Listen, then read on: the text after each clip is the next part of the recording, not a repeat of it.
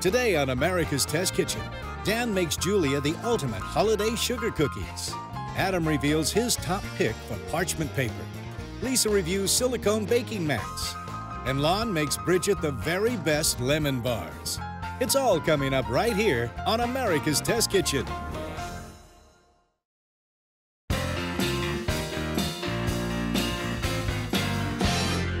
The problem with most holiday cookies is that they either taste great, but they look a little rough, or they're beautiful and taste like cardboard. So obviously we set out to develop a recipe that both looked and tasted good, but we also wanted it to be easy because making holiday cookies is supposed to be fun, Dan. It is supposed to be fun. So holiday cookies are all about tradition. We decided to question every ounce of tradition when it comes to making them. Sounds like a good holiday party. We really wanted to kind of rework them and see if we could come up with the easiest cookie that baked up nice and flat on top with a really tender, crisp interior. I'm in. All right, so let's start with our wet ingredients. I have an egg here, and I'm gonna add in a teaspoon of vanilla. Vanilla is a classic flavor for these. If it's missing, you would definitely tell. We've also got 3/4 of a teaspoon of salt, and then just 1/4 of a teaspoon of almond extract. Just a tiny amount. Tiny bit. If you use too much, it would overpower the cookie. It would taste like marzipan. But we found a little bit actually kind of brings out the flavor and the complexity of the cookie. So I'm just gonna whisk this together. Okay, perfect, that's great. Let's move on to our dry ingredients. So we're starting with 2½ cups of all-purpose flour, and we're gonna add a little bit of leavener. So if you add a lot of leavener, you get a really puffy, tall cookie, not what you want for holiday cookies that you're gonna decorate. Right. We want a nice flat surface. That makes sense. So we're gonna add 1/4 teaspoon each of baking powder and baking soda. And then I'm just gonna whisk this together. Okay, great. So we've got our wet and our dry. Now it's time to look at our sugar and our butter. So in most traditional cookie recipes, we'd be creaming this. We'd have a stand mixture out here. We'd have butter that we let sit at room temperature until it got to about 65 degrees, right? And that's so we can incorporate lots of air when we beat it together with the sugar. We're not gonna do that here. Totally out the window. Out the window. I'm gonna start with the sugar. And so we found when we made this recipe with just straight granulated sugar, that kind of a grainy texture to it. And the reason is there's not a lot of moisture in this cookie, right? No, there really isn't. We saw how much went into it. So there's not a lot of water to dissolve the sugar. We also tried with confectioner's sugar, which dissolved very easily, but it ends up making a really dense, hard cookie. We wanted something in the middle, and we found that superfine sugar, which you can buy at the supermarket, works great. You can also make it really easily in your food processor. So we've got a cup of granulated sugar. I'm gonna process this until it is powdery, which takes about 30 seconds. Okay, so that's 30 seconds. This is reduced to a nice powder, which is fantastic. So we're gonna go in with our butter, and it's nice and chilled, right out of the fridge. We're gonna do a technique called plasticizing, which you see when we make croissants, and we beat the butter and make it pliable, but it's still really cold, and that's gonna help us with rolling it out, you'll see in a second. And that can happen in the food processor. It can. We can use the blades instead of, kind of manual action. So this is 16 tablespoons of unsalted butter cut into 1/2-inch pieces, and it's nice and chilled. So I'm just gonna process this for about 30 seconds until it is plasticized and incorporated into the sugar. And scrape down if you need to make sure there's no sugar hiding out. Okay, that looks great. Next goes in our liquid ingredients. Yeah, this is totally backwards from making a traditional cookie. We're going crazy on this one. This is only 10 seconds. And now for our flour. And you can just add all the flour at once. I'll add it all at once. Okay, so we're gonna process this again for 30 seconds. We're looking for it to come together, no dry flour, but it's still gonna be a bit crumbly. Okay, that looks great. So let's pop over here. I'm just gonna dump this out on the board. Bring this together, really briefly needed, about 10 seconds here just to bring it all together. Boy, that looks like a nice dough to work with. It is, it's really nice. So, I mean, it's a tiny bit tacky, but it's really nice. So this is where the recipe really gets crazy. I'm gonna split this dough in half, and then normally at this point, softened butter would be so sticky. Yep. We try to roll it or anything like that. It's sticking to our rolling pin, it's a total mess. We're actually gonna start rolling this out now while it's still warm. Normally, take it out of the fridge, it's hard as a rock, we're pounding it. We're gonna totally avoid that. So I'm gonna start you out on a piece of parchment here, and we're gonna start by using our hands. We're gonna try and get this down to a 7 by 9-inch oval. Okay. Just by hands, and then we'll do some more parchment and we'll roll the rest. Beautiful, 7 by 9. All right, so now we're gonna take our second sheet of parchment. All right. And that goes on top. Just flatten that out. And now we're gonna switch over to our rolling pin. You can roll as you would with a rolling pin, but a really nice technique that we found is actually this pressing motion, where you start in the middle and you push out. So you can do a combination of the two. We're gonna look for a 10 by 14-inch oval here. And really, we're trying to get it down to an 1/8 of an inch thickness. Looks great. Yeah. All right, awesome. So we're gonna stack these up. So we're not gonna cut the cookies now. We're not. We're gonna chill before we cut, and that's gonna help us get really nice, clean edges. Yeah. It's gonna be a lot easier to transfer them to the baking sheet. We're gonna put this in the fridge now until it's nice and chilled before we cut it. It'll take about an hour and a half. All right. So Dan mentioned that plasticized butter is the key to this recipe so that you can roll it out right away without chilling it. Now, what is plasticized butter? Well, a lot of the fat in cold butter is in the form of big crystals. When we pound cold butter with a rolling pin, or in our case, chop the butter up with the blades of a food processor, we break those large fat crystals into smaller crystals. And it's the smaller crystals that make the butter more malleable, so we're able to roll out that dough right away. So this has been an hour and a half, and it's nice and chilled. I'm going to give you your dough back. A couple cool tricks here. We're gonna first peel off this top layer. All right. Which comes right off. And then we're gonna put it back on. And okay. Then we're gonna flip it over. Then we're gonna flip it over. I know this trick. You know this That's trick. so the dough doesn't stick to the bottom piece of parchment when you're cutting out the cookies.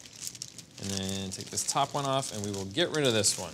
Now we're getting to the real fun. We're gonna make some shapes. So I have a triangle and a square. I give you a star and a circle. Oh, yay. Thought you would like those. So we're just gonna cut them out and then transfer them over to our cookie sheets here. Okey-doke. This has really great airflow across the whole surface. We get really great results. So there is a reason for cookie sheets. There is, yes, we don't use them very much, but cookies, time to use them. We wanna get as many as we can out of here. So the good news is you can definitely re-roll what's left. Oh, good. Yes, we can re-roll it, flatten it back out, and then you just wanna chill it again before you work with it. Beautiful, absolutely beautiful. Most of the decorating we're gonna do after the fact, but I really like the sugared cookies too, where you just get a nice covering. You wanna do that before you bake them. Okay. So basically, you wanna use a nice heavy hand and really cover the top. You can smooth it out if you have a big pile of anywhere. Don't worry about getting it on the sheet. Okay. It's a pretty low oven, and we're not gonna bake for that long, so it's not gonna burn or brown. All right, so just give it a nice thick coating. Yeah, that looks beautiful. All right. Beautiful. Okay, let's bake yours first. So Okay. We're gonna go into a 300-degree oven on the lower middle rack, and we're gonna bake them for 14 to 17 minutes, rotating halfway through. We're gonna get just lightly browned on top. We don't want them to get really dark. Ooh. Oh, I love that smell. So buttery. They look beautiful. So these are gonna rest for 5 minutes like this, then we'll get them off the sheet. In the meantime, we're gonna bake off the second batch. All right. So we have some beautiful cooled cookies here.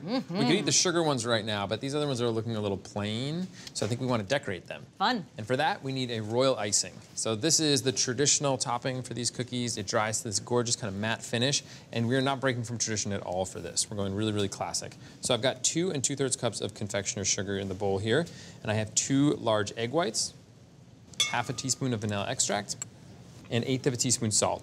So it's really clean flavor. It's really about that sweetness and the beauty of it. Just a little vanilla. Just a little bit. We're gonna start this on medium-low so we don't kick confectioner's sugar all over the kitchen, and it'll just come together in about a minute. So now that that's come together, we're gonna turn it to medium-high, and we're gonna whip until we get nice, soft peaks.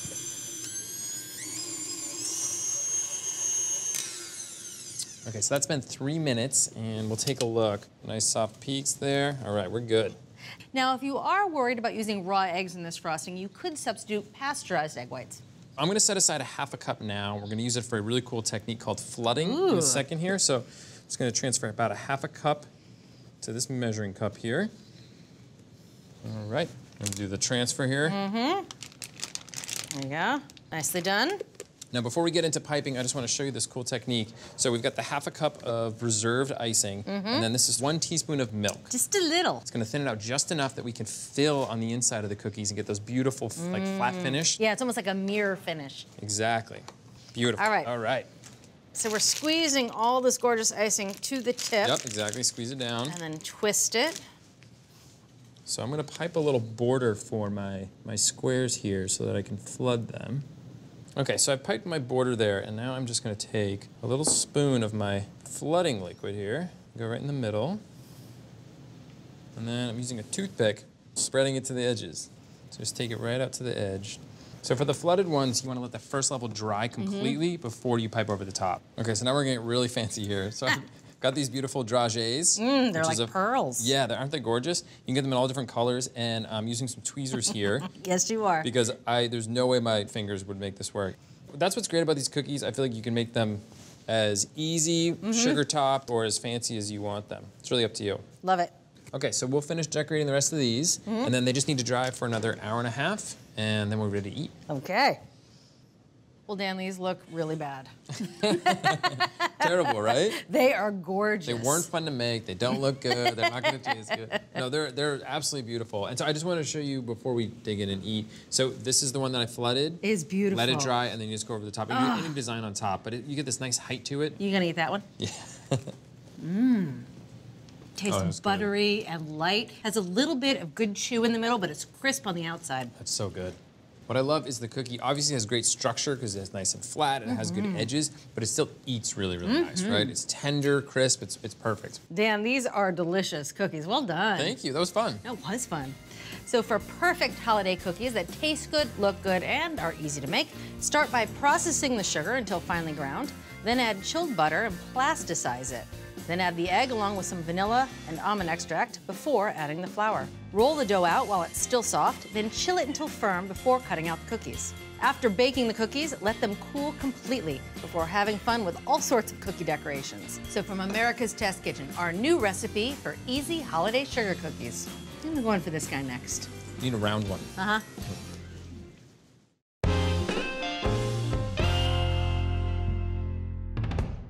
Today we're celebrating a real unsung hero of the kitchen. It's parchment paper. Adam's here, he's gonna tell us all about it and which one is best. I like the thought of me as the unsung hero, Bridget. I think about you all the time. Oh, Not thank really. you very much. All right, what I would like you to do to start is just tear off a nice, neat piece of parchment paper from that roll to line that baking sheet. All right, because that's what you use it for, right? That's what you have to do. You want it nice and neat. Yeah. And therein lies the rub. That's problem. the problem with a lot of parchment products for home use. We tested 10 different parchment products. 7 of them were in rolls, just like plastic wrap or foil. Sure. 3 of them were pre-cut sheets. We did a whole lot of baking to test these things, including baking pumpkin jelly roll cakes, thin, crisp gingerbread cookies to assess their release in the browning, as well as pisala which is that anchovy and caramelized onion pizza, in a 500-degree oven to assess scorching and brittleness. More tests covered handling, rolling discs of cookie dough between parchment sheets and using parchment sheets to tightly roll a baked jelly roll cake, both to assess sticking and wrinkling, and using the parchment paper to line tart shells, filling them with heavy pie weights for blind baking, and then lifting the paper with the pie weights to carry them around the kitchen to assess the strength and the durability. And they conducted some at-home testing with volunteers who used the parchment to bake chocolate chip cookies and also stored the rolls and the sheets in their home kitchen cabinets and drawers. So you're saying not a lot of testing? Not a lot of testing on this one. Well, Right. It's cookies, Bridget. Exactly. We have to make as many cookies as possible. All of these parchment products performed well on the baking test. So really what distinguished them was the ease of use. And that got down to 2 things. Number 1 was size. The standard baking sheet that you have there, the rimmed half sheet, is 12 inches wide. Only one of these rolls of 7 was 12 inches wide. You'd think that would be the default size. Wouldn't you? Yes. All the others were 13 to 15 inches wide, so if you managed to tear off a sheet neatly, you then had to trim it to fit into a half sheet pan. Non-starter. Now, the other problem came with the packaging, and that is tearing off sheets neatly, just like the one that you were trying to do at the top of the segment. I mean, this box didn't even have a proper cutting edge, and the box was so flimsy that by the end of the testing, it was all stretched out and misshapen. Trying to get a nice, neat piece of parchment out of this roll was like an act of futility. The 3 pre-cut sheets were a little bit better, but they also had some packaging issues. This one, they're all folded inside of the box. But you can see, when I put this down, look at those deep creases. Yes. The creases were distinct even when we tried to flatten them out. And when testers rolled cookie dough in these pieces of parchment, those creases imprinted the dough with lines. These were rolled up inside of their box, which is great, but they were sort of resistant to flattening out. Like, they were really hard to flatten out. No, I've actually baked goods where the edge curls back up into the cookie or the cake that I'm making. Not good. Very irritating. Yeah.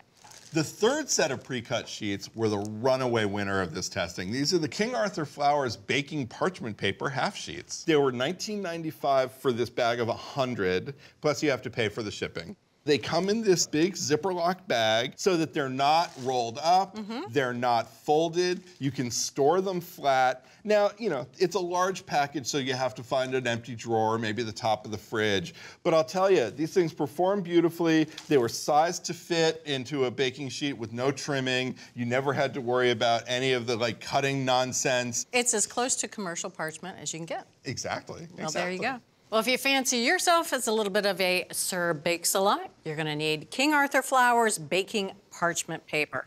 $19.95 will buy you 100 pre-cut sheets.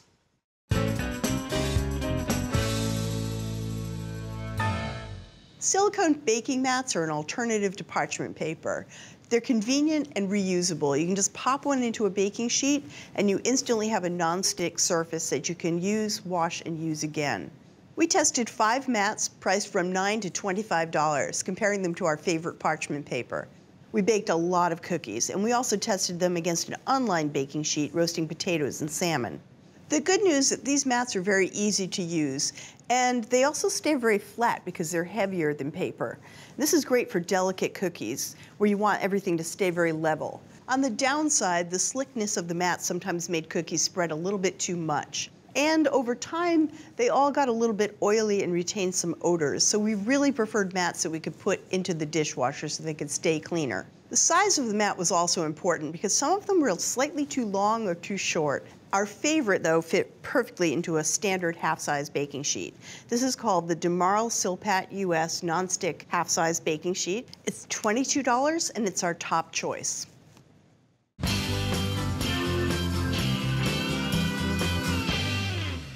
I know I'm supposed to go gaga over chocolate desserts, but I love anything lemon. Ice, lemon pie, Jack lemon, even those lemon candies, you know, the kind that rip up the top of your mouth as you eat them. But lemon bars, not so much. They always look like they're gonna be lemony. They're yellow, but they never taste like lemon. But luckily, Lon is here and she's gonna put the lemon back in the lemon bar. Sure am. So when I was developing this recipe, the lemon lovers like yourself made me a little crazy. We can't have enough. Well, hopefully I've satisfied your desire for lemon. All right. Before we can get to the filling though, let's talk about the crust. Okay. Instead of the usual shortbread style crust, which was a little too crumbly, we're gonna go with something slightly different. Okay. It starts with a cup of flour. I've got all-purpose flour here. A 1/4 cup of granulated sugar and a 1/2 teaspoon of table salt. All right. I'm just gonna whisk that together. I'm using granulated sugar here instead of confectioner's sugar, which you see in a lot of recipes. Right. The coarser sugar is going to give our crust a tiny bit of crunch. Last up is our butter. I've got 8 tablespoons of melted unsalted butter, and I'm just going to stir that in. As you can see, it's a really pliable, almost batter-like dough. Yeah. We're going to be making our lemon bars in an 8x8 pan. And I've lined this pan with 2 foil strips. That's gonna make cleaning up and getting the bars out of the pan a lot easier. Great. Now I'm just gonna press everything into place. I wanna make sure that the bottom layer is very, very even. I wanna make sure every bite has just the right amount of crust and filling. Now I'm just gonna pop this into a 350-degree oven. I've got the rack set in the middle, and it's gonna bake until it's dark golden brown, 19 to 24 minutes. Okay. So our crust has come out of the oven. It's a nice dark golden brown, and we don't actually have to let this cool all the way. We can just keep going, dump the filling in. So for that filling, I've got 2/3 of a cup of lemon juice and 2 teaspoons of lemon zest. And those ratios aren't actually radically different from what other recipes use. The secret ingredient, it turns out, was cream of tartar. It's a dry acid, so you don't have to bind it with any extra binders. Okay. So I've got 2 teaspoons of cream of tartar, and cream of tartar is actually tartaric acid. And what it does is it sort of tricks the lemon lovers into thinking there's more lemon in there than there actually is. Because it provides more puckery flavor. Yeah, absolutely. All right. So I'm going to add a cup of granulated sugar. I have 2 tablespoons of all-purpose flour and a 1/4 teaspoon of salt. Just gonna whisk that all together. Next up, I have 3 large eggs and 3 egg yolks.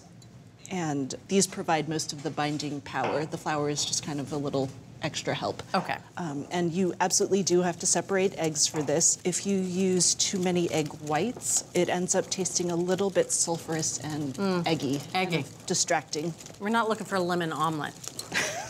It's nice and smooth. I'm just gonna add that lemon juice. That was 2/3 of a cup. Okay.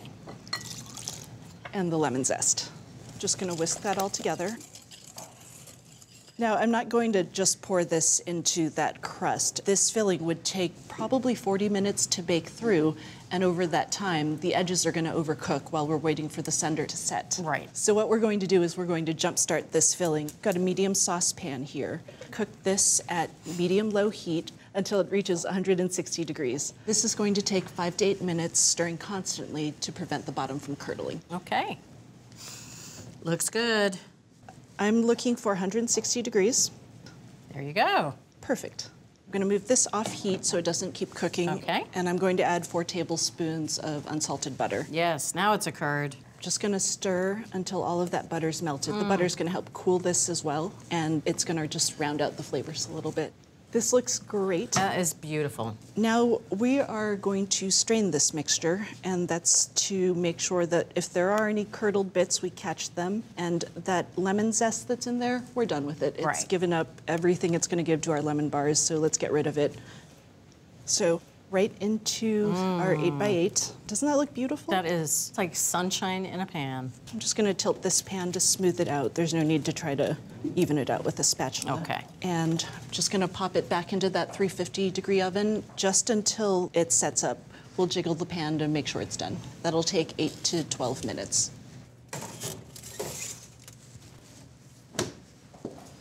So it's been about 10 minutes. Let's take a look.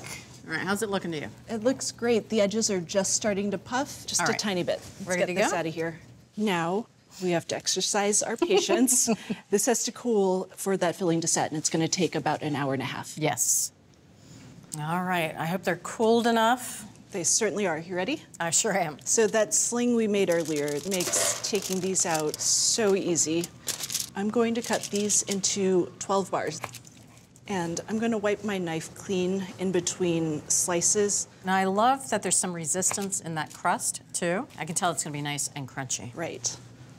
Beautiful color, look at that even crust right there. Gorgeous. All right, first bite. That is gorgeous. That lemon flavor just lingers and lingers and lingers. It does, but it's not too tart. And that crust just comes through. You get the bits of crunch. It's kind of buttery. You get this almost toasty flavor underneath. And the texture of the curd, it's like butter. These are packed with lemon. Thank you so much, Lon. Well, if you want to make these lemon-packed lemon bars, it starts with stirring melted butter into the flour mixture.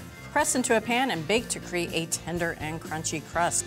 Cook lemon juice, zest, and a little cream of tartar, our secret ingredient, along with eggs on the stovetop. Pour over that crust and then finish in the oven.